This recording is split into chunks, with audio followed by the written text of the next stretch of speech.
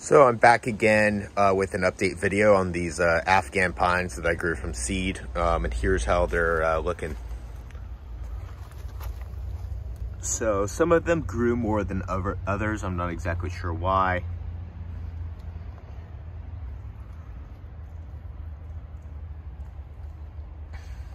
But if you look at some of these ones over here, they've already got a lot of branching going on. Luckily, I'm here in Northern California, so I can just leave them outside year-round. We don't freeze here.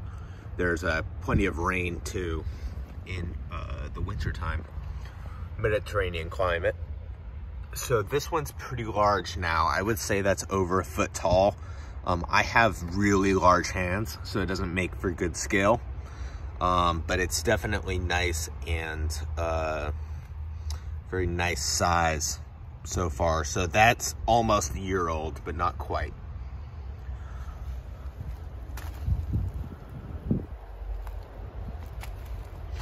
Then over here, I've got more. These are single leaf pinyon pines.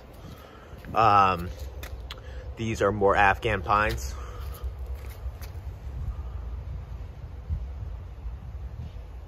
So here you can see, if you look here, these green needles, these are adult needles starting to pump out. You can see the darker green coming out of the blue.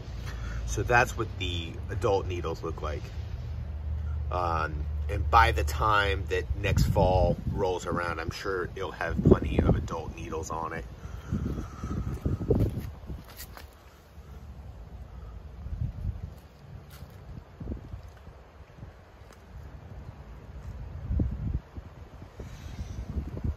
And here I've got some Arizona cypress as well, and some pinyon pines. These are the Pinus edulis, so that's like the what would it be? New Mexico, Arizona, Colorado species. And then this kind of pinyon pine, this is called the single leaf pinyon pine because it's got one needle per group, while the other pinyon pines have 2 needles per bundle. So this pinyon pine here, this is more drought tolerant than the one from New Mexico and Colorado, but I can explain that in a different video.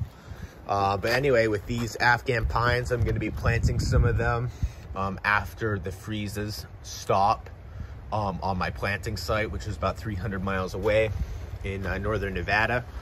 And I'm hoping that I have good luck with these seedlings, testing the cold hardiness out there. Thank you for watching.